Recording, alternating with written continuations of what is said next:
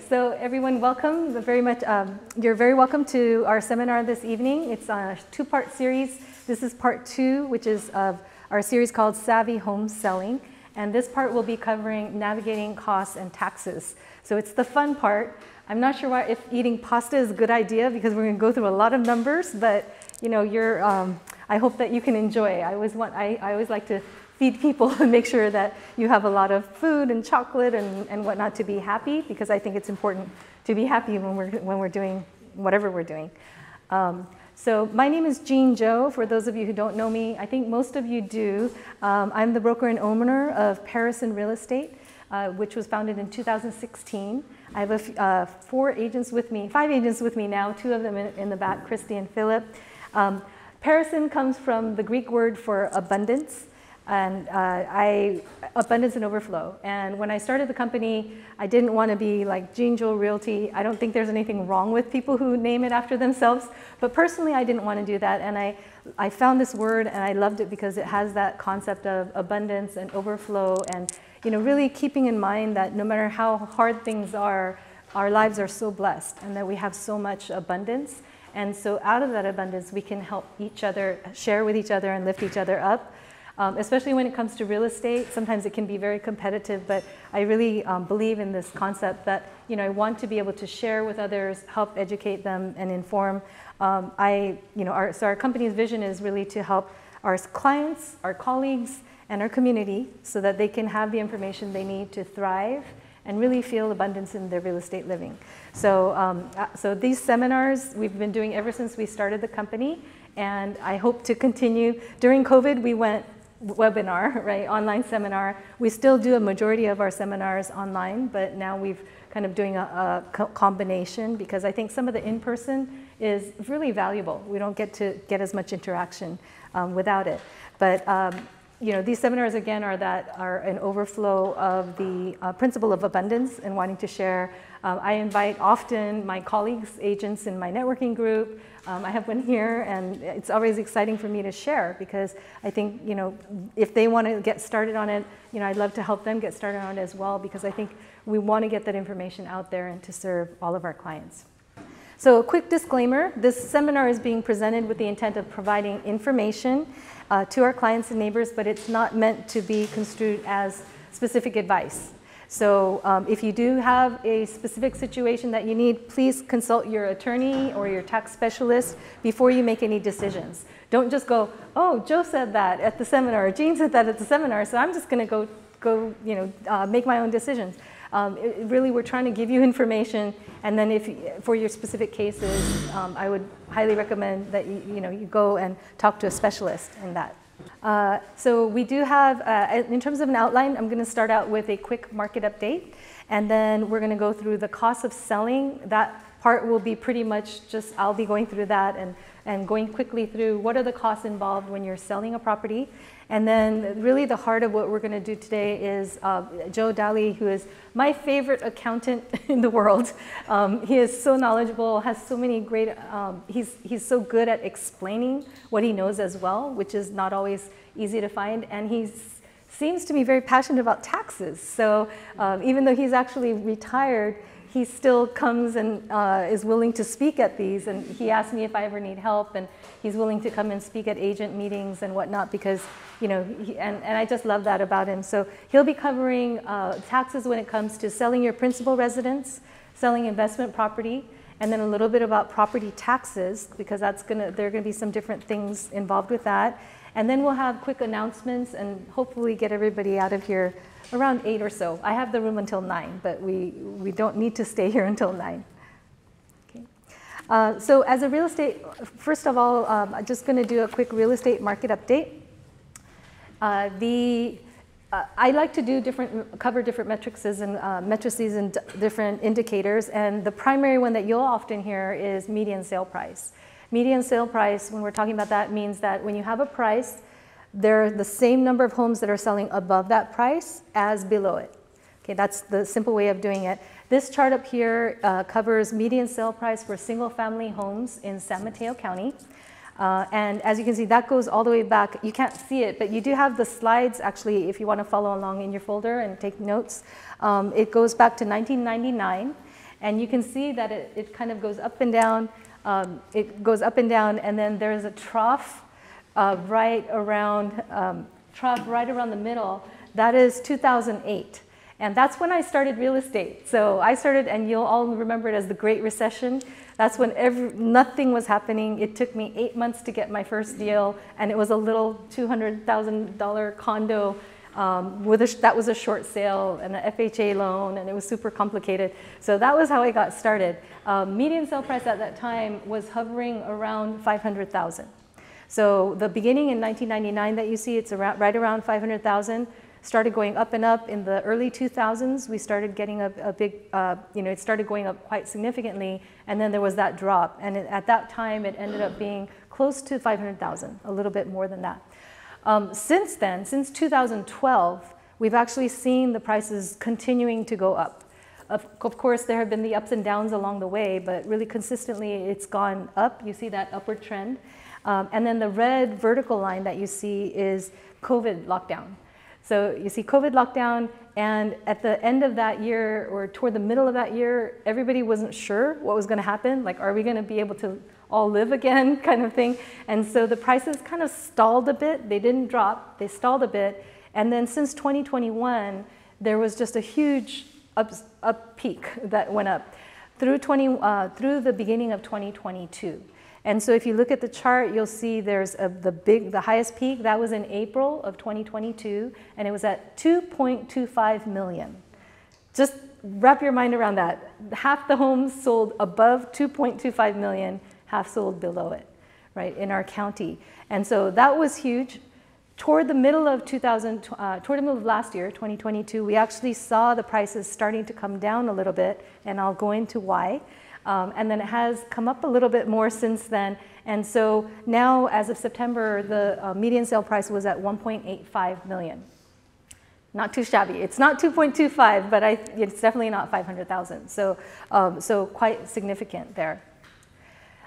What is the main reason why? The big dip there, yeah, and I'm going to be talking about that. So great. So months of inventory. So what impacts our prices? Well, one of the biggest factors has to do with inventory, and I'm sure if you've been reading the news about real estate, you're hearing inventory as well. This is again for single-family homes in San Mateo County, and as you can see, right toward the middle, there's that big peak. That's again the Great Recession. So we started seeing homes, a lot of inventory on the market. The way that we measure this is a metric called months of inventory. What we do with that is you take the number of homes that are currently on the market, and then assume that there are no new houses coming on the market, and then you take it at the rate at which they're selling. How long will it take us to run out? Okay, how long will it take us to run out? And so if you get 6 months of inventory, that's generally considered a balanced market. If you have higher than that, higher than 6 months of inventory, that's traditionally been considered a buyer's market, because you have a lot, it'll take you a long time to sell all of those houses out, and you have a lot of inventory, and so the buyers have their pick in a way, right? And then if you go below that, that's considered a seller's market. So since 2012, we've been pretty much hovering, I don't know if you can see it on here, but the bottom bar stands for 2 months of inventory, which is it a buyer's market or a seller's market? Seller's market, right? It's a seller's market. Oh, sorry. Sorry, it didn't flip. So thank you. So as you can see here, toward the middle, you see that big peak, again, the Great Recession, and then the vertical line is again the COVID lockdown, and we did see a little bit of inventory kind of stalling, but it wasn't a lot, just because people were not selling houses, but they also weren't, people weren't buying houses, but they also weren't listing them, right? It was kind of a stalemate. So we didn't really see much of a big difference. 2021, as I mentioned, we started seeing the prices peaking up. You also see the inventory levels went down. And that went down to here, where you'll see that kind of dip, the big dip. And we're looking at 1 month, 0.9 months, 0.8 months, 3 to 4 weeks to sell out all the houses that are on the market if nothing ever came in, right? So you can imagine that would make sense why things started peaking up. Since then, we have seen the inventory levels come up a little bit, but not so much. And that's an interesting thing, and I'll go into a little bit more of why. But even then, it's still been hovering right around the 2-month mark. So even this month, in September, it was at, I think it was 1.2 months of inventory. So it's still, depending on where you are, of course, but I'm sorry, it was 1.8 months of inventory that we had in September. So our next metric is days to sell. So this is how long does it take when you put a house on the market until you get an accepted offer in place. So how long does it take to do that? And as you can see, during the recession times, right toward the middle of the chart, very long, right? And we're talking about 40 days, 50 days, 60 days. Those were the days of a lot of foreclosures, a lot of short sales and whatnot going on. You see that where the red line is, where COVID lockdown, it drops down to 0. Why does it drop down to 0? It's because during that time when we hit March, I think it was 17th of 2020, nobody could do open houses. We could not show houses. We were not allowed, and we didn't really know what was going to happen. And so our multiple listing service, or MLS, as you may have heard, actually paused the counter and said, we're just going to count everything as 0. So even if you put it on now, we're going to pause it. And it didn't get started up again until May. So, and because we weren't sure what was happening, it's not really fair to say something is on the market when nobody can see it, right? And so that was kind of the logic behind it. So you see it dropping. From there, though, we did see the count, and that low horizontal is 10 days. So it's been pretty much hovering between 10 and 20 days. There was a little bit of a peak that you see here. That was November, December of December last year and January of this year. And why is that? That was the question that we had, right? Well, here's a look at interest rates. And so inventory is one that we've been talking about that keeps the prices high. Interest rates will impact the buyers because you can consider it every 1% of interest rate change is about a 10%, give or take, depending on what price you're looking at.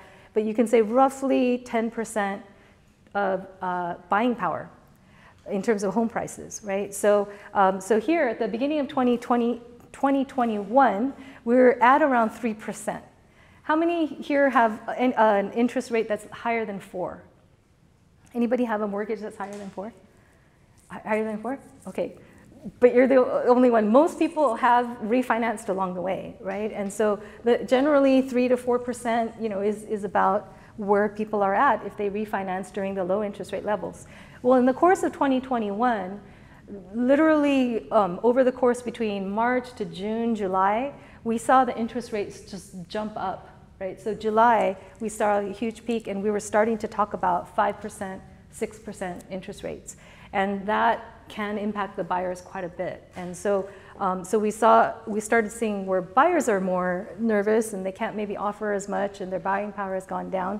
So that was a big factor. It also impacts sellers because if a seller is thinking to move, if you have a 3% interest rate or 2% for some people interest rate, right? Now, if you were to sell and buy something, you have to give that up, and you're looking at close to, this morning I was talking to one of our loan agents, they're quoting in the mid-7s for interest rate. So it's more than doubled for some people, right? So it's a big difference for people. And so because of that, it's actually, there's this, what we call a lock-in effect, where sellers are also not able to sell because they're able, so if you really need to, you can sell. But if not, you're gonna think twice, right, before you give up that low mortgage rate. And so we've seen that happening. One thing to keep in mind though, yes? Sure. That chart. Sure. Does that include both principal residence and the investment? So, or not? so the question is about the, does this include principal residence plus the investment property? This is just 30-year fixed rate mortgage average. So I don't think it covers, I don't think it differentiates between the two, but I'm not sure, to be honest with you. I think it's probably more principal residence though. Because from the numbers, it looks more like principal residence. Investment property, of course, is going to be a little bit higher usually. So, but it did follow the same trend. So it might be like maybe 1% higher, but it also follows the same trend. But one thing to keep in mind that I like to remind people, interest rates, you got to think historically, because the chart I showed you earlier was from beginning of 2021. And now if you go back to, this chart goes all the way back to 1976. And so if you see that, there's a big peak that comes up at, that's 1981. And one of my agents, Philip, who's here, actually bought his house in 1981, and your interest rate was 18.75%. Just, you know, so, and he still bought his house. Granted, the prices were much lower then, right? So that makes sense. But in a historical perspective, you know, the interest rates have been higher. And if you take that picture that I gave you from here to here, it is a big jump within a year, but it's not so bad that it'll be restrictive for people to buy. So that's kind of the gist of what's going on in the field. I always like to talk about what's happening in the field, and as I go into the next section, I'll talk about it a little bit more. But we are seeing homes that are in good locations, in good condition, selling fast. So I'm still seeing, you know, we're still hearing of, you know, 6 offers, 10 offers, 3 offers, you know, maybe not as much, but still selling well. At the same time, we are seeing buyers that are becoming much more selective and so if it's not as good of a location, or if the condition is, if it's not ready to move in and they have to think about putting work in, they're a little less inclined to do that, just because on top of everything else, the costs of repair and construction and materials has gone up as well. So people are a little shy about that, and they're also spending more money because the prices are still pretty high. Remember, 1.85 for September as a median sale price. And the interest rates are high. So they might be thinking, okay, I think what's helped is that more and more buyers are getting savvy to it. They're not looking to wait until it goes back down to 2 or 3%. They're going, okay, well, I'm gonna go ahead and what we say, marry the home and date the rate. So you're gonna go long-term when you think about the home and what you wanna buy. And then for the interest rate, we're not gonna worry about the fact that it's 7 or 8, even 8% now, because we're hoping to be able to refinance in a year or two. So that's kind of where we're going, but definitely seeing buyers being a little bit more selective. So cost of selling, I'm gonna go quickly through this because I really wanna give Joe most of the time, but in terms of preparation, we did do part 1 of this was online, and so we do have a video of it in terms of all the different preparation that you need to do to prepare a home for sale. Here's just and you'll have it in your notes as well, just kind of to go through quickly the types of things that you could have to pay. So one of the things obviously is repairs and improvements, and that can vary depending on what you're gonna do. And I'm not gonna go into all the detail of that because I actually do that in part 1. And also that I would say it really depends. It's important for you if you're thinking about selling, you know, call your trusted real estate advisor. I would love to do that for you if possible, but you know, if you have somebody, call them, have them do a walkthrough and take you through what they recommend that you should do. Don't just go ahead and start remodeling like crazy, because that's not necessarily going to give you the best return for your money. So that cost will vary. Okay, so I'm gonna go to my first chart here. So that's repairs and improvements, that cost will vary. Then there may be a sewer lateral inspection and repair cost that may be involved. Many of the cities in the Bay Area are enacting, and it's not every single one, so again, you need to consult your real estate advisor, but many of the cities in the county and in the Bay Area as a whole now have what they call a point of sale, where when you're selling a home, it's required that you get your sewer lateral inspected. The sewer lateral is basically what goes from your sewer line from your house all the way up to the city line. And so you are required to have that inspected, and almost all of the homes that I've ever done one on have not passed, because most of the homes in the area, you know, if you're built in the 50s or 60s or young or even later, I mean even older, right? That line is going to be very old. In South San Francisco, most of the homes there have what's called Orangeburg, which is almost, and a plumber told me that's basically like taking a bunch of cardboard and compressing it, right? So imagine water going through that for decades. And so and then you also have trees that will love to, you know, find sources of water. And so that can happen. If you need to have it repaired, the cost can vary. I've generally seen them more around $5,000 to $10,000, but I have heard of some cases where there were 2 houses sharing the same line. They had to dig up both and all of that, and it went up to $25,000. So just depends on how that goes. Staging, and I'm kind of going in different orders, but staging is one that is highly recommended, and I do talk about that in part 1 of the series. But that can cost anywhere from $2,500 is the minimum, and that's for like a small 1-bedroom condo type situation. And then it can go up to $7,000 if you have a huge home, luxury home, and you want the big furniture. It'll go higher than that.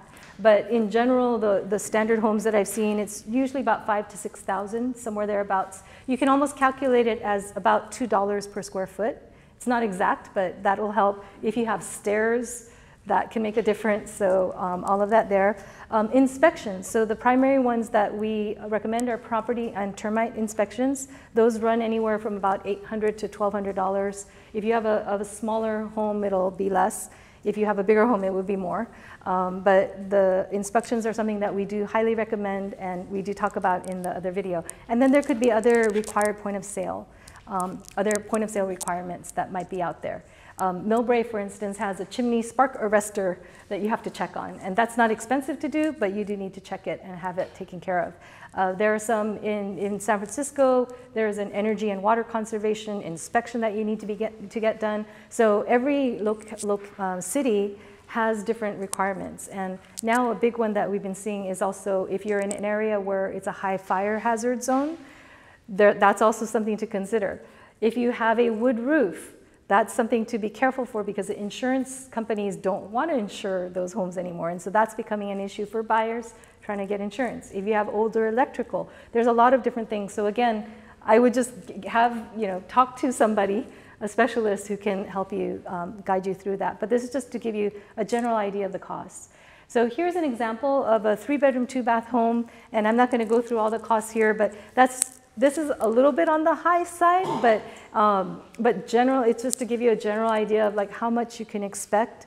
So that, and then you can sometimes get a good deal if you have a friend, and if you're willing to go pick up all the materials, you can probably do it for much cheaper. If you're going to go higher end, it'll be more expensive. But this chart here is just to give you an idea of some of the common things that we do, like painting and floors. Painting and floors are huge. So if you can do that, take a look at, if you go back home, look at the paint, look at your floors, see what kind of condition they're in. Definitely carpet is not as attractive to people nowadays as the hard surface flooring. Also, if people have allergies, there's that, but it's also a trend. I think there was a time when carpet was in and people wanted the carpet, but nowadays more people are looking for that. And on this chart, you'll see HW is hardwood floors. So if you have hardwood floors and just refinish them, or LVP is luxury vinyl plank flooring. So that is something that's been kind of in and trendy. It's waterproof. It's a lot easier to maintain. And then things like replacing light fixtures, door hardware, those are some of the easy things that you can do to update a home. And then besides the repair preparation costs, there are closing costs here. So we have your loan payoff. If you have a mortgage already, then that has to be taken out of it. There are drawing, notary, and recording fees. So that'll be about $250 to $500. And then broker fees, which are what you pay your agent, and that's negotiable. County transfer tax. In San Mateo County, it's $1.10 per thousand. So if it's $100,000, just 100 times 110. So it'll be, I shouldn't do math up here. So in any case, it's $1.10 per thousand. City transfer tax. The only city in San Mateo County that has a transfer tax, or there are two, are City of San Mateo and Hillsborough. So those will come into play. And then we have more closing costs, natural hazards disclosure, which is a report that the sellers are required to do disclosure on the environment in the area. And you're not specialists, so it's good to, or I'm not a specialist, so it's good to use a third-party company. It's not expensive. It's $99 or $125. A home warranty, if you're going to be paying for that, that's not, it doesn't have to, you don't have to necessarily. And if there are any HOA fees, if you're living in a condo, there could be transfer fees, there could be move-out fees. So that might, if that applies, that might be there. And then your property taxes, it'll be prorated, and that'll depend on how that goes. So, and then for California withholding, that's if you have, if it's an investment property, there will be a 3 1/3% that they will withhold. So that you'll need to pay. So that's something that sometimes in people who are selling their investment property don't think about that, and they're like, wait, what is this charge? You know, why is the California getting $20,000 on my sale. That's what that's for. So in your folders, and I'm gonna pass it on. In your folders, there's an estimated seller proceeds. I'm not gonna go through this form, but it basically does kind of an example of what you can expect for a sale. I put in a $1.8 million sale price. So you can just take a look at that, and then if you would like at any time to have me or Philip or Christy or your agent, you can always ask for, it's called the estimated seller proceeds, and they can go through and tell you, well, assuming that we sell for this amount, what's your loan amount, what are your property taxes, and et cetera. They'll be able to calculate that out for you so that you know what you can expect. Okay. So that's the estimated seller statement in there. All right, so selling your principal residence. So the first thing we need to do is, and I know this sounds simple, but we still talk about it. Well, how do we define a principal residence? I think if someone asks you, well, where do you live? I think that's our first clue that that's your principal residence, okay? But there are other ways to determine that. So, and it doesn't normally come up unless you have different residences, like in different states and such. But generally, when you buy a home, early on, the county that you bought the home from will send you a form, a homeowner's exemption form, and you fill it out and say, yes, we are living in this property, or no, this was intended to be a rental property, so we're not living in the property. The intent of that is to give the homeowner who lives in the property, as opposed to has it for investment, a little bit of a reduction of the assessed value. I believe it's $7,000. Yeah. So that, what does that save you on a year? $7 or $70 or something? Something very small, but it's something. But what it also does is it establishes that that's your principal residence. So if it comes up later, that's one way to also look at it. Let me see here. Yeah, so I've had situations where a client wanted to actually make sure that the county knew that they lived in a property or that it was no longer their principal residence because they had moved out of state, and then so they signed a thing that they didn't have that wasn't their principal residence because they wanted to be a Hawaii resident to save money for taxes, but then they wanted to come back and live here long enough in order to sell their home and take the $500,000 exclusion that we'll talk about in a little bit. So my suggestion to them was that they immediately send a letter to the county that they lived in and let them know that they, in fact, were back in the house and it was their principal residence and that they should get the homeowner exemption. So that to them was very important because they were trying to then reestablish California residence long enough to get that exemption. Okay, so those are just a couple of ways, but normally, where you live is where your residence is. And then you have a lot of other little things that come along, like for instance, and this isn't big, but it's still something, how this comes up. So my son lives in New York, but guess what? I do his taxes, right? So we use our home address as his tax address. And that's another way to establish your principal residence is where do you, when you file your taxes, where do you show them your residence being, your address? So anyway, we use our address. So every year he gets a letter from the state of California wondering why he didn't file a tax return because he obviously lives in the state. So then I send back a little note to them saying, no, he is a New York resident. I'm his accountant. We use our address for tax purposes only because if he ever got a notice and he was in New York, I'd never know about it. So I need to have our address on his tax return. So it comes up in a lot of different ways that you would never think about, but there are consequences to those things. Okay. What's that? Okay, so the question was for the people who left California, bought a place in Hawaii, and now they were coming back to California, how long does it take to reestablish California residence? Well, there is no law, right, to the point. So my advice to them was the older the colder. The longer you wait to sell your home, the more effective it is. So in fact, the letter that they had stated, because they were coming back and forth to California to clean up their home and everything. So I think they actually picked the first day that they spent a good bit of time here in California. So it was like 4 or 5 months ago. And then I think they were going to be going into, and that would have been like March. And they were going into escrow sometime, probably in October, November. So they're probably selling the house now. I don't do their taxes. I'm just a relative, so I'm just giving advice to them. So there is no established. So you get the 500,000 exclusion. Yeah, because they actually were only in Hawaii like a year. Before that, they lived in California for 4 years. So they definitely meet the 2 out of 5 year rule. They definitely meet the on title rule. But it was the definition of principal residence that was probably most at risk there.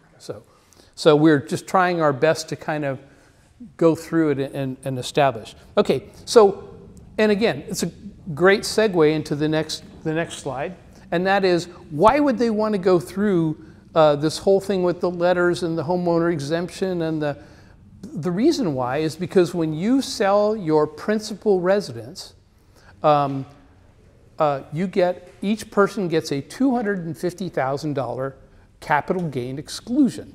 All right, so there are two things you need to pass. The first one is you have to be on title on the house at least the last 2 years, okay? And you have to have lived in the house 2 out of the last 5 years. So you might, so in this case, if they were in Hawaii for 2 years and 10 months, they could still meet the 2 out of 5 year rule. Because the other way to say it is if you're out more than 3 years, then you've lost your potential exemption. So let's just say you have a person, and we'll get into this, but a person who bought a house as a single person and then married somebody, and now the spouse is there, and the spouse has lived in the property many years, but he's not on title. That spouse is still entitled to a $250,000 capital gain exemption by virtue of the fact that his spouse was on title of the property. So only one of the spouses needs to meet the title rule, but both individually have to meet the 2 out of the last 5 years. I had an interesting situation come up some years ago. A gal who I really liked, really nice gal, always very energetic. And she called me one day and she said, I'm getting married. And I was very excited for her. And she told me all about it. And she had bought her house as a single person, and the guy had moved in with her a couple of years earlier, and they were finally getting married. She was in her 50s. Her kids had moved out. And I said, well, tell me, because I figured something was off. So I said, tell me what's going on with the house. She goes, well, we're putting the house up for sale. In a couple of weeks, we're getting it ready, painting it, whatever. And I said, oh, that's great. I said, when are you planning on getting married? And she said, oh, we're going to get married in November. And I said, well, you realize that your spouse-to-be does not get a $250,000 exemption, because on the day the house sells, if she's not married, he's not entitled to it. So she said, well, how do I get around this? I said, well, okay, this is what I would do.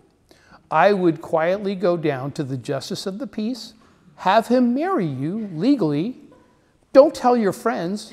Have your way, right? I mean, it's legal. It's the way to do it. She was not happy about that advice. She goes, well, does that mean that you can't do my taxes? I said, I can certainly do your taxes, but if this is the scenario we're looking at, I'm not signing them, because that's not right. I'm telling you, you're doing the wrong thing, and I'm telling you the way around it. You may not like it, but that's just the way it is. and she had a large capital gain on her house. So that other $250,000 at, say, a combined 33% tax rate, that's another $83,000. So needless to say, that was our last conversation, which is fine with me, because that's the right way to do it. That makes sense? All right, okay. So, all right, next slide. I like this. It's like power, you know? Yeah, it's great.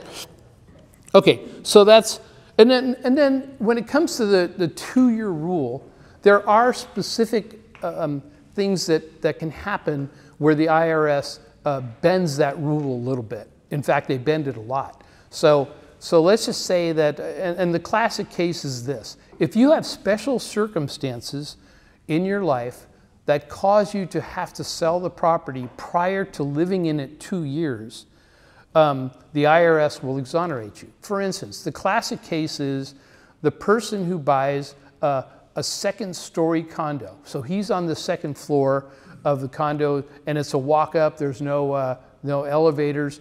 And then, God bless him, that person gets in an accident and can no longer climb those steps because they're incapable of doing so. Well, the IRS isn't going to make that person stay for 2 years and struggle up those stairs in order to get the $250,000 exemption.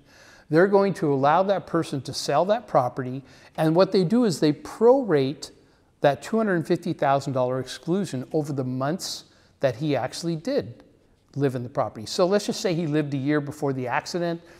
So in this case, he would get $125,000 of capital gain exclusion. It's not the whole thing, but if he bought the house a year before, right, chances are the $125,000 exclusion, depending on where you're living, might actually cover that particular capital gain. I mean, if he has a problem because the gain is much higher, God bless him, because that means he picked the right place. Okay. And I had a situation years ago where we had a situation where an elderly gentleman, his wife had passed away, they were clients of mine, and lo and behold, he finds a girlfriend. And the girlfriend's maybe 20 years younger than he is. So they buy a house, and he buys it in his name only. And then she has this bug that she wants to go to Florida and be around her kids and her friends, which is great. I mean, you know, they could do whatever they want. So she coaxes him into selling the property. Well, it turns out later that we find out she just wanted the proceeds, okay? So he sold the property, and then he came to see me. This is like in the summertime. So he comes to see me the next year, and he explains it to me, and I said, "You did what?" So he had probably, you know, again, about $100,000+ capital gain on the property, but he hadn't lived in it 2 years.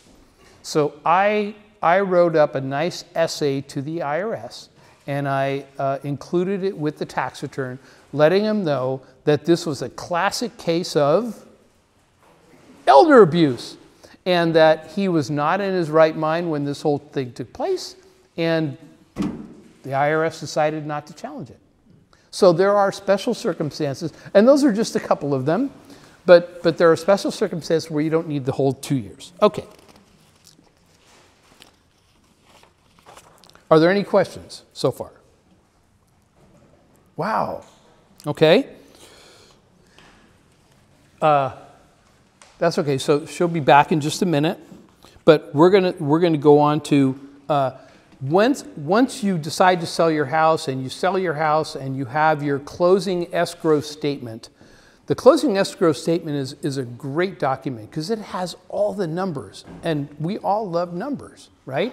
And the biggest number on there usually is the sale price or the purchase price, whichever way you're looking. Okay, so now you decide to sell your house. Let's figure out what your capital gain is.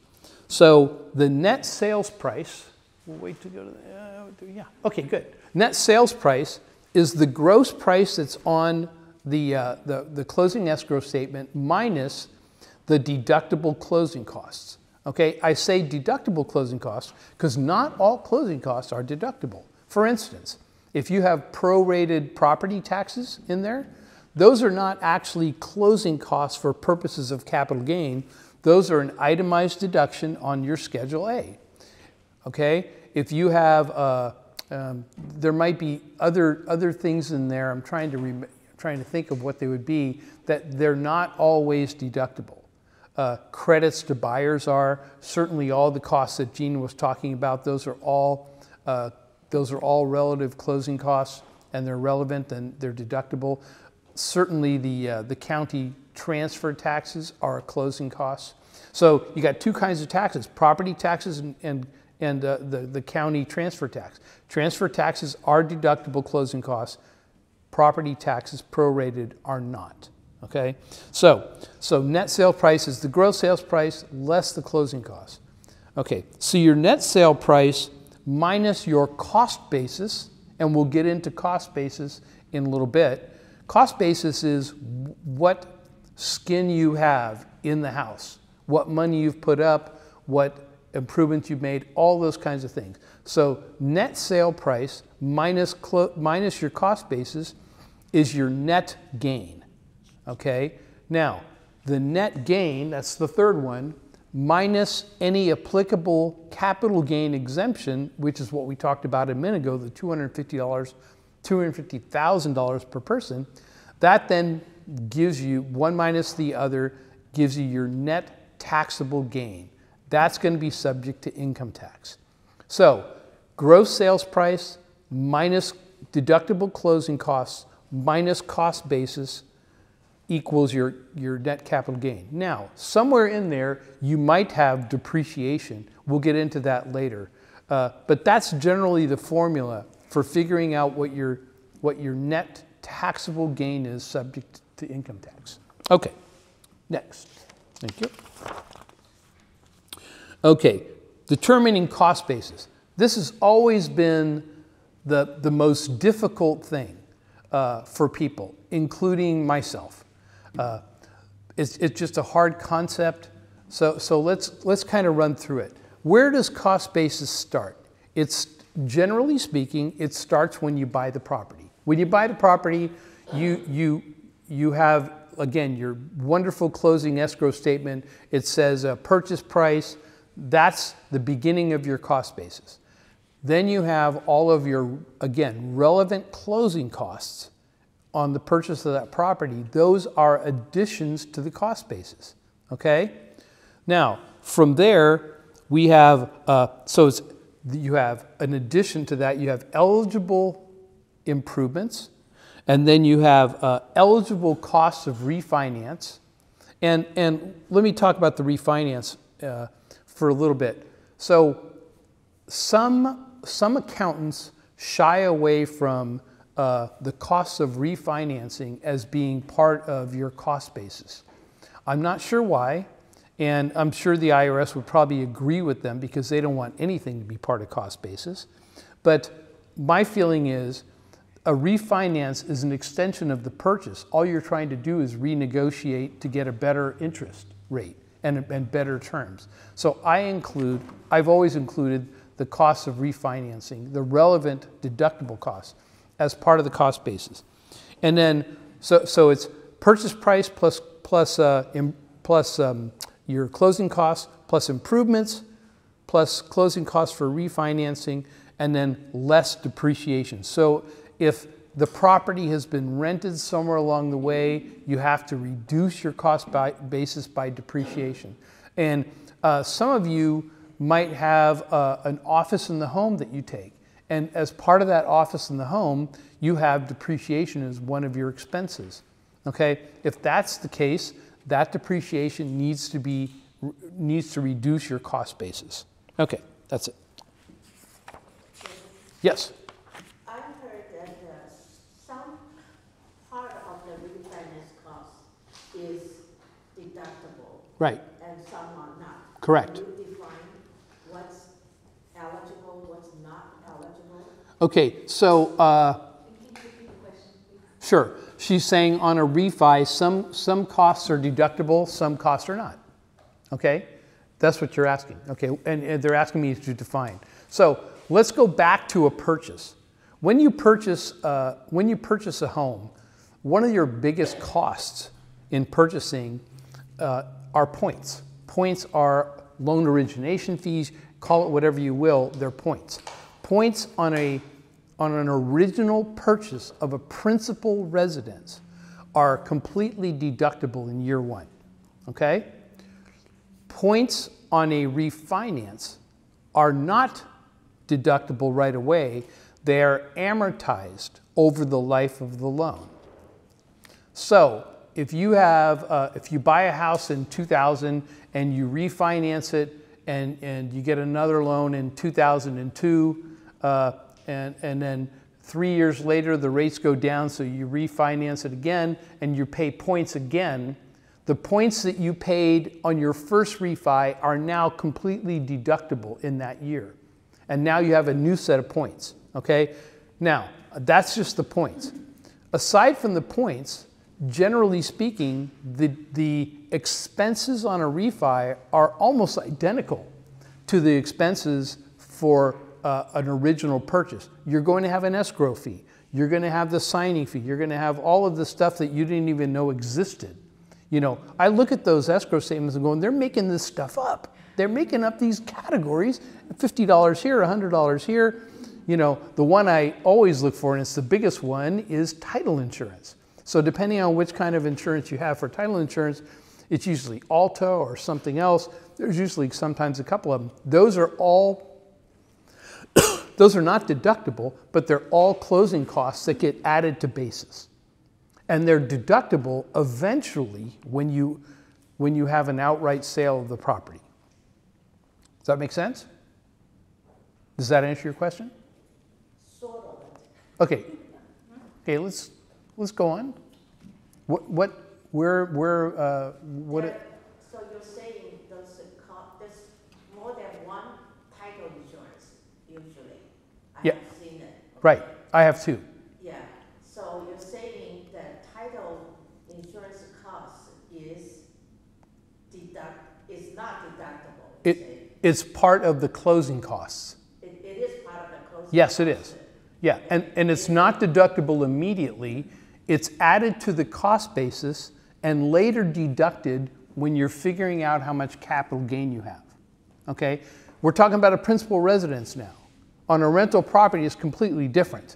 But on a principal residence, closing costs are added to cost basis of the property. They're not deducted immediately. The only things that are deducted immediately are like property taxes that you're paying as part of the refi. Sometimes they'll make you pay, you know, the property tax that's coming up, or they make you pay a year's worth of homeowner's insurance. That's deductible, you know, in terms of if it's a rental property. It's not deductible if it's a principal residence, but if you have a home office, part of that insurance might be deductible. Okay? All right. Yeah. See, the point when you do the refinance, I heard you say that should be prorated. It's not deductible.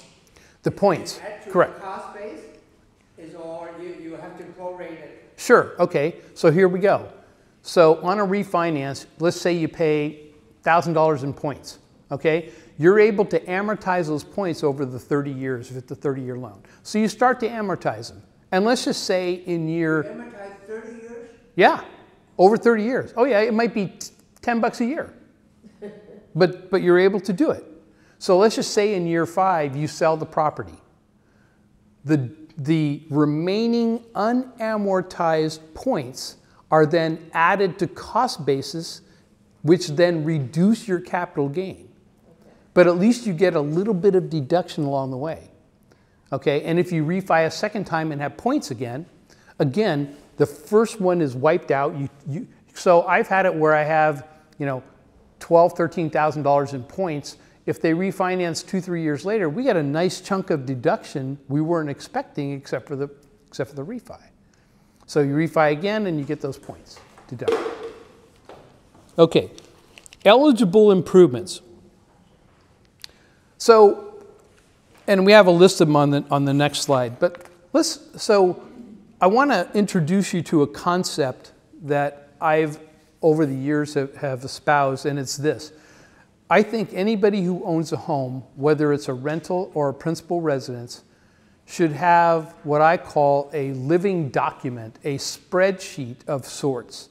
So the first line of that will be the purchase price. The second line will be the closing costs.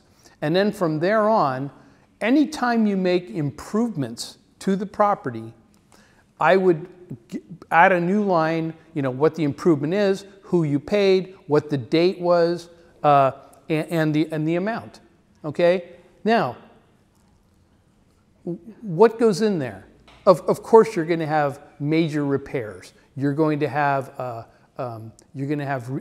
remodels. You're going to have huge landscaping. You're going to have foundation problem, you know, issues where you're going to have those costs. Okay, so for IRS purposes, when it comes to rental property, they define an improvement as something that you spend for your property that will generally last more than 1 year, okay? So fixtures, all these little things. So to me, this living spreadsheet is going to be pretty full. And I suspect that there are going to be a lot of entries that your accountant, years later, when they're looking at this, are going to just take out because they say it's too small, or for whatever reason, in their judgment, they don't classify them as improvements. But I say to you, put them on the spreadsheet and let that person be the one to judge whether they're in or not. Because if he says, okay, those are fine, you have additional cost basis. And you're saving all these receipts as it goes by. So, for me, I didn't do this for my home, and I've been in there since 1989. The day after the quake, our property closed. Lucky us. So, but here's what I tell people to do. While you're still living in the property, if you want to get the spreadsheet going, stand in the doorway of each room and look at that room and say, what's different now than when I bought this property? Oh my gosh, I put hardwood floors in. I put brand new windows in. Obviously painting, if it's on a large scale, yes. If it's not, don't worry about it. I put the things on top. What do you call yeah, all that kind of stuff. If you look at a room and you have an idea of what you did, start writing this stuff down. Give it an approximate date of when it happened. Give it an approximate cost of what it is. Putting something down is a lot better than not putting anything down. So at least give yourself a fighting chance at adding those things to cost basis. And then from now on, as you make these little improvements, you know, appliances, like I say, remodels, whatever, start adding them into your spreadsheet. Now, I will say that if you do the same improvement twice, only take the second one, but first put it in there. You can wipe it out later. So if you remodel the same bathroom a second time, just put the second one in, because you're not going to get them both. Okay? Now, so this living spreadsheet serves a few purposes. The first one is, when you go to sell your property, you'll have a document showing what your cost basis is, and you'll have kept those receipts. And you can even have, as the lines on a spreadsheet, like an Excel spreadsheet, they have numbers on those lines. So you can actually put on the receipt the number that corresponds to the line on the spreadsheet. Okay? Now, the second thing that it does is, if you decide later on that you want to move to Idaho, but you want to sell you want to rent your property out, well, your accountant is going to need that same spreadsheet to figure out your cost basis, to set up your depreciation schedule when you go to rent it out. So it serves both purposes. And a third purpose would be identifying time and place if a specific item comes up. For instance, Gene was talking earlier about sewer lateral. I am now an expert on sewer laterals, because every house I ever get associated with, we have to change it. I mean, we had one in Alameda a couple of years ago. Gene and I are working on another one in Alameda now. We had one, you know, all over the place. So if you have this living spreadsheet, you can go to the spreadsheet and say, oh, on May 13th of 2013, we did the sewer lateral. We paid XYZ company for doing it. It's receipt number 16 over here. So we go to our receipt 16. We have all the information we need to prove to a buyer, to the city, that we have the sewer lateral all done. So it's really, and you feel like an expert. You don't feel like, you know, wow, how am I going to figure out cost base of the house, you know? And so what's going to happen is the IRS wants you to be lazy and unknowledgeable so that the capital gain will be that much more. Okay, so I'm trying to give you some ideas about how not to fall into that. Okay, let's see. Okay, eligible improvements. And we've talked about this, major repairs and such. And the other one that we haven't talked about yet is when you're going to sell your house, as Jean spoke about, you know, just a little bit ago, you might decide with your agent that there are certain things that if done to the house before you put it on the market, you'll get more than what you put into it. So in other words, you might change the floors and you might paint you know, a room, and that might cost you $20,000. But in the judgment of the agent and the market, you might get $100,000 more for making those improvements, or even 50. So those expenses that come up right before you sell your house are also additions and improvements that will increase your cost basis. Does that make sense? All right. Next. Yeah, yes. What's the reason of multiple replacements that you can only include the last replacement? Say, for example, if a house we own for 40 years, Right. we replace the roof twice. Yeah, classic. But why can't you include both roof replacement as your cost basis? What's the logic? I don't exactly know the logic. I know that in an audit situation, that's just a non-starter with IRS. And I'm not afraid to go against the IRS and talk to them about this. But in my experience, I have, even with other CPAs, we pretty much across the boards feel the same way. That, yeah. So I think... legitimate cost basis, Oh, right? totally get it. Totally legitimate, yeah. But I just think that in some ways we were trying to protect our client from having an issue. And again, I have no problem with audits and IRS. I just think that the smart thing to do is to just take, you know, the last one that you did. It's usually the most expensive one, by the way, you know, as costs go up. All right, so there's different ways that you can acquire property. We've talked about, you know, the simplest way, which is you buy the property. But this slide in the next, oh, that's right. Okay, yeah. I'm sorry. That's all right. You can just keep talking. Yeah, okay. So there's two other ways you can acquire property. One is gifted and one is inherited. So I know it's basic, but let's go through them. A gifted property is property that's given to you by somebody who is alive at the time the gift was made, okay? An inherited property is a property that you acquire from somebody who has passed away. So you've got two very different situations with regard to cost basis, whether it's gifted or whether it's inherited. So with gifted, and by the way, all this discussion came up heavily when it came to Prop 19, because that's what Prop 19 is all about, which is kind of really messing up a lot of the work that we've done over the years in terms of estate planning. Okay, so for gifted property, when somebody gives you a property, they step into the shoes of the one who gives it. So in other words, if a parent gives a child a property while they're living, the cost basis for the child is exactly the cost basis that the parent had, okay? I say that generally, it's usually always the case. In a situation where the value of the property is lower than the parent's cost basis, you need to take the lower amount.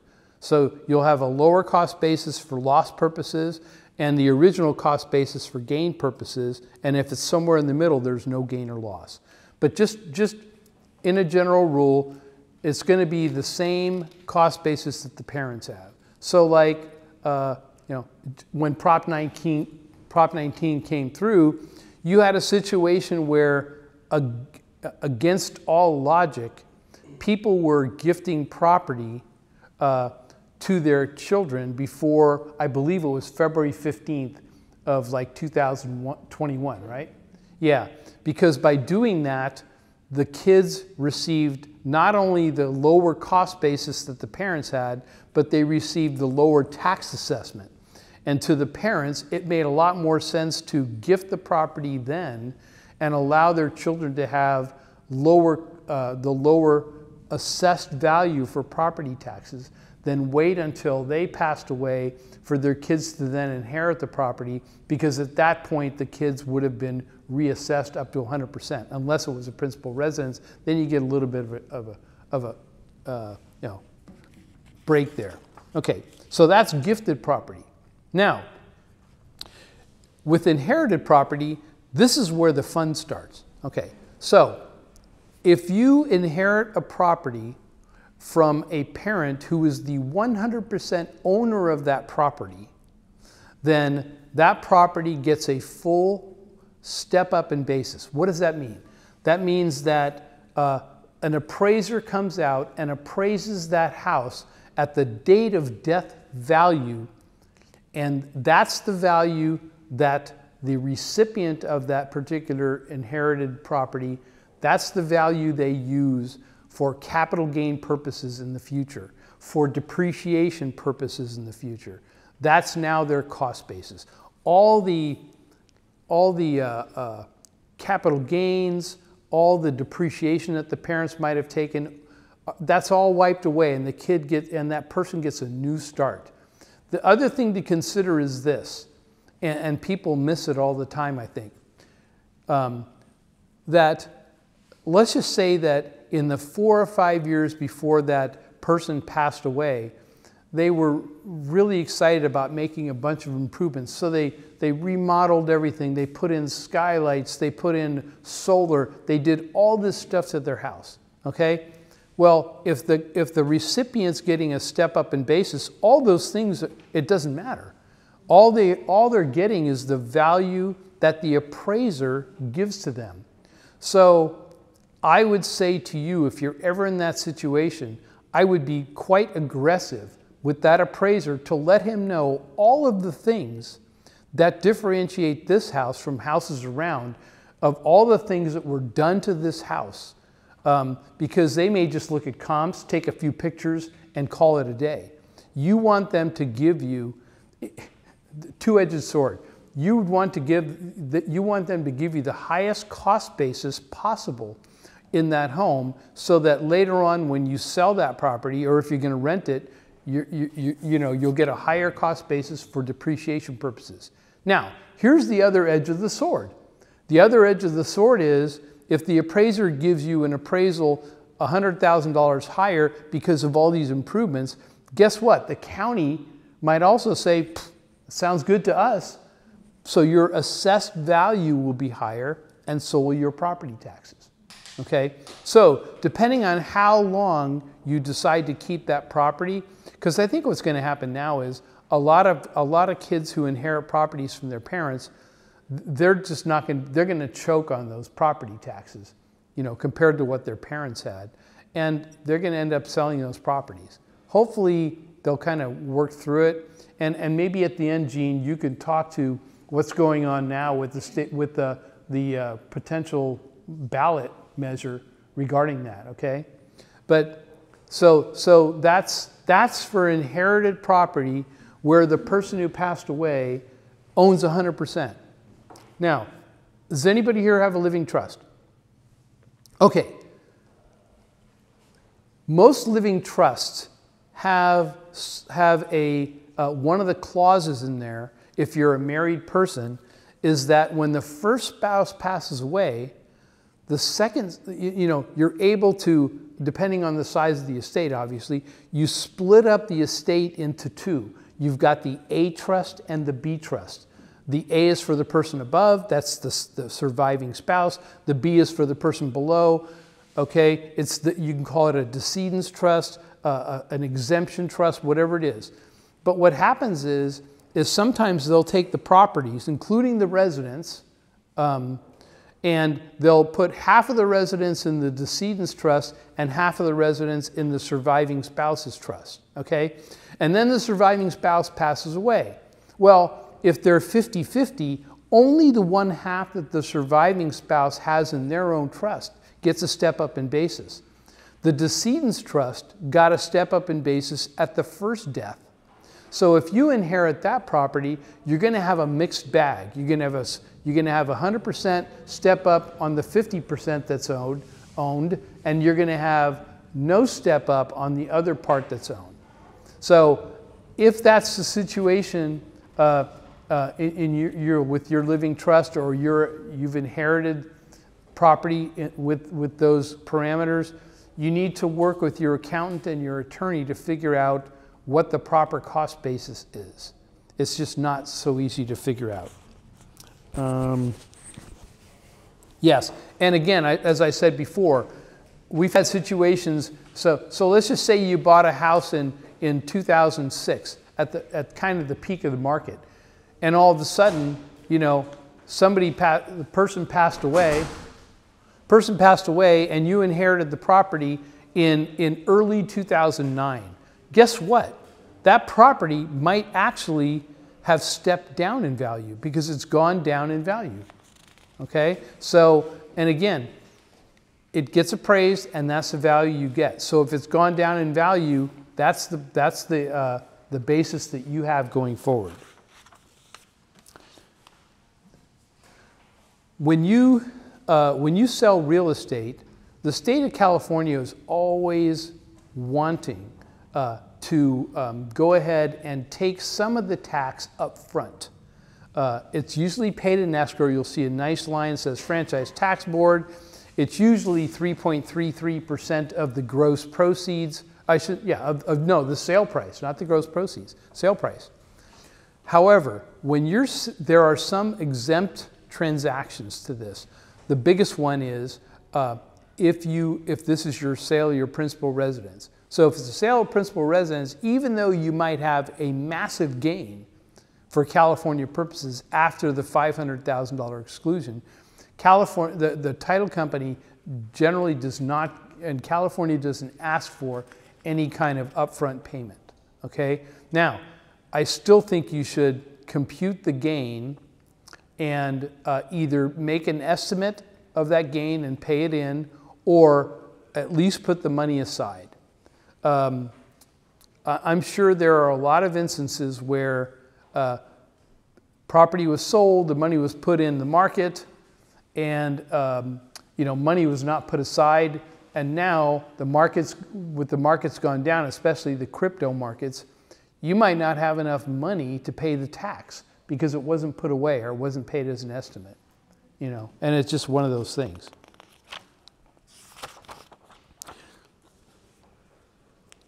So an interesting thing has come up over the last, with interest rates going up, what's come up is this. So if somebody sells a property and they're really not sure what they're going to do with the funds, with the money, they have they might be just thinking, okay, I'm just going to put it in a CD. And as you know, CDs now are not too bad because interest rates are up. But in general, CDs were 1%, 1.5%. So this brings up an opportunity for some people to make their house more saleable if the market's not doing so well, and taking back financing. What does this mean? This means that you sell your house and you're the bank, or you might be the bank for part of it. So let's just say that you have a buyer who'd love to buy your house, but they go in and they don't qualify for the loan because of whatever parameters the bank has regarding financing. But they have, they have their 30, 40% down of cash borrowed from their parents or given to them by their parents. So in that situation, you might say, okay, I'm selling $1 million house. They're putting down $400,000.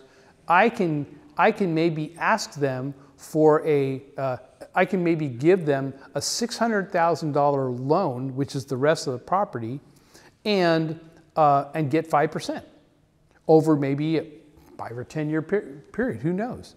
Okay, so what does that do? And you say, well, is it risky? Okay, it's risky if they're putting down 40%. It's risky if the value drops below 60%, because they've got cash in the game. They're not going to leave and walk away from $400,000. They're going to hang in with that property and do what they can, or their parents will help them, because the parents are usually the ones who are putting up part of that. Okay, so is there a risk? Sure, there's always risk, but I think the alternative, in other words, putting the money somewhere else, like in a bank or something, is even, it's not attractive to me. It may be attractive to you, and if that's your situation, that's great. But I would say to you, you may get closer to your purchase price of your home if you're taking back a mortgage, because it makes it more attractive to people who may not have all of what they need to get the bank loans at the 5% rates. It's just something to consider. Okay, now let's just say that the $500,000 exemption wipes out your capital gain. Well, okay, so you have nothing in terms of tax. You don't have any problems, because the $500,000, the exemption wiped it out. You sell the property, the proceeds are all yours. So whether you take it to the bank or whether you lend it, it's not going to matter. Now, but let's just say that your gain is $1 million and you only get a $500,000 exemption. By taking back a mortgage, what happens is we now have what's called an installment sale. So if you do owe income tax, you pay income tax to the extent that you've received the principal that you're going to receive overall. So if you've only received half of the principal because you lent the other half, loan the other half to the buyers, then that means that the one half of the capital gain will be paid in the future as you receive principal payments. Of course, you're going to pay tax on the interest, right? That's just another interest. But you'll pay a little bit of tax each year if you have a fully amortized loan, and you'll pay the other half of the tax if you have a balloon payment. So you might have a situation where they say, okay, can you carry a loan for us, for 5 years, okay? And what they're saying is, listen, we're hoping in the next 5 years that the interest rates come back down to the levels that we saw in the last number of years, and at the same time, the value of the house will be going up. At the same time, our earning capacity will be going up because we'll be earning more money on a yearly basis. And at that point, they'll be able to more easily refinance the property. So at that point, they'll refinance the property and they'll just pay you off, and everybody walks away. So you had a sale that took place partly because you made it more attractive to the buyer. I thought you were going to say their parents might die. Oh, no. I hadn't even thought of that, right? Okay, so let's talk a little bit about selling investment property. So we talked about the cost basis computation for a principal residence. Well, the cost basis computation for a rental property is almost identical to that of a principal residence. The little differences are that you're depreciating a rental property as opposed to not depreciating a principal residence. So when it comes to closing costs, those are added to the cost basis and depreciated over time. When you have refi costs, those are added to the cost basis and again, depreciate over time. When you have improvements, again, if you have large improvements, those will also be depreciated over time, okay? Now, with regard to repairs, depending on how big the repair is, you may decide, and your tax preparer may decide, to just write them off that year. Deduct them currently, okay? Yep. We're going to have to speed it up. Oh, okay, great. Okay, great. Anyway, so depreciation is 25. If you do have depreciation you need to recapture in a sale, it's 25% as opposed to the 20%.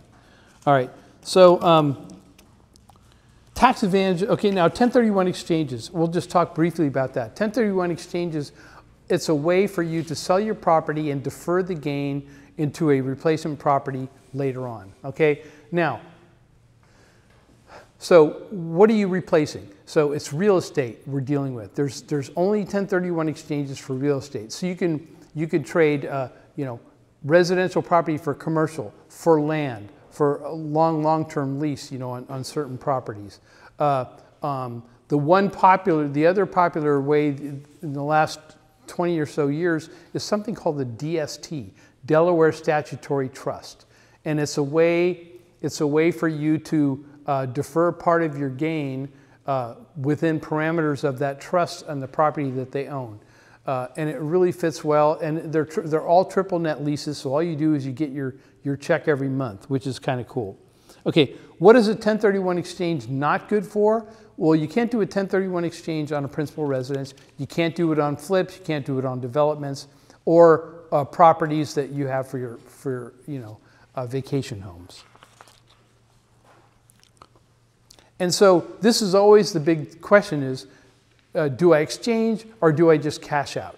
Okay, and that's with regard to principal residences, or you can't exchange residences, but do you just cash out and pay the tax, or do you go a different direction? And the answer to this is it really depends on your particular situation. Everybody's situation is different. What works for you may not work for another person. So this is where having a good accountant, a good tax preparer who knows the rules and can walk you through the economics, that's where that could really help you, okay? So if that ever comes up, that's really what you need to do, is talk to that person and have them walk you through, what's good for you. Now, you can also do, with exchanges, there's also the opportunity to do your $500,000 exclusion for the sale of a principal residence and do a 1031 exchange. How does that work? So you're living in a property, you've lived in it for a while. If you move out, rent that property out for a couple of years, and then sell it, because you've lived in it 3 out of the last 5 years, you get the $500,000 exclusion if you're married, $250,000 if you're single, and at the same time it qualifies for a 1031 exchange.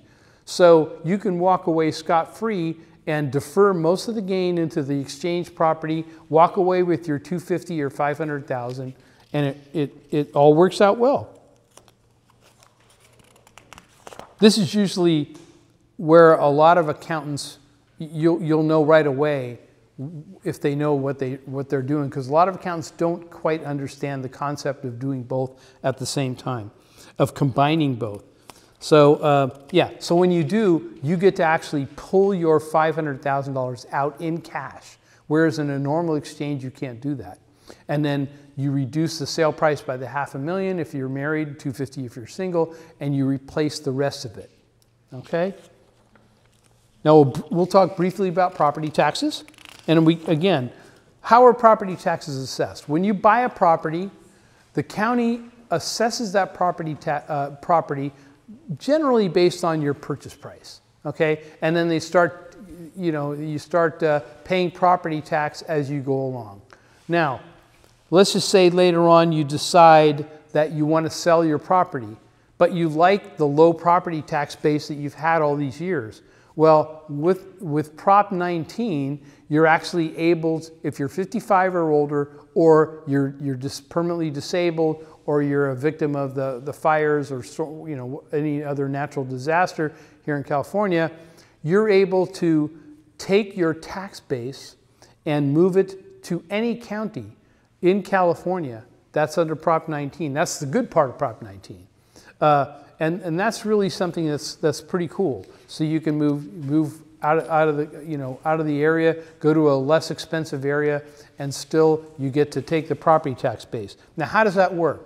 So if you replace the property within 2 years of selling your principal residence, and the property was equal to or less in value than what you sold, then you're able to elect to take the property tax base you had on the first property into the second one, okay? Now, if you decide that you want to go up in property value, then what happens is you can elect to take the base plus add to the base the difference of what you sold it for and what the new property is. So let's just say you sell a property for $2 million and you buy one for 2.5. So you're going to add $500,000 to the tax base of the first property, and that's how the county's going to figure out your taxes. How does Prop 13 fit into that? If you have a property that still, like I still pay property taxes under Prop 13. Yeah, we all do. So even if you bought a property today, you're still under, quote, Prop 13, because that starts your thing. It's still, Prop 13 is still alive and well. They've tried to chip into it. Prop 19 was part of it. Yeah. But if you moved out of a Prop 13 county, you didn't... Not anymore. Not anymore. My understanding is you can move to any county and they have to accept you in terms of the property tax base. For a long time before Prop 19, that wasn't the case. You had to find a reciprocating county. Yeah, sure. There are like 4 or 5. Right, exactly. But now it's part of Prop 19 was that all counties have to. Yeah. Yeah. There's another. Yes, over there. So what she's saying is, we know that the spouses each get $250, but what if the kids were also on title? And maybe the kids and the parents bought the house together, okay? Each person who qualifies on their own gets the $250,000 exclusion. So let's just say, let's go the hard way. So you got a kid who buys a house with the parents and takes care of the parents, as they get older and stuff. And then later on, they all want to just sell and do something else. Yes, the kid is filing a separate tax return. They get $250, and they'll take, if it's equal shares, that kid will take 1/3 of the purchase price, and that's where they determine their gain or loss. They'll take 1/3 of the cost basis. Unless that kid did all the improvements that the parents didn't, then they'll take those improvements. You're almost keeping a separate spreadsheet for each person who qualifies. And if that kid marries, guess what? And if the spouse lives there for 2 years, they get it too. Can you add them to the title, and then is there a quote unquote look back period? How? Sure. Yeah. I can't say 100% for sure, but I think what the IRS would say is that if they're on title for 2 years, they qualify. Because remember, you got 2 things. 1, they lived there 2 out of the last 5 years, and 2, they're on title at least the last 2 years. So you can't put them on title and then the next day sell the property. Oh, is that where you were going? Nah, come on. I never thought of that. Well, thank you, gentlemen. All right, great. Thanks, guys. And thank you to everyone here for joining us this evening. And again, we'll be here, so if you have further questions, you can talk with me, with Christy or Philip or Joe. We'll be here for a little bit. Thank you very much.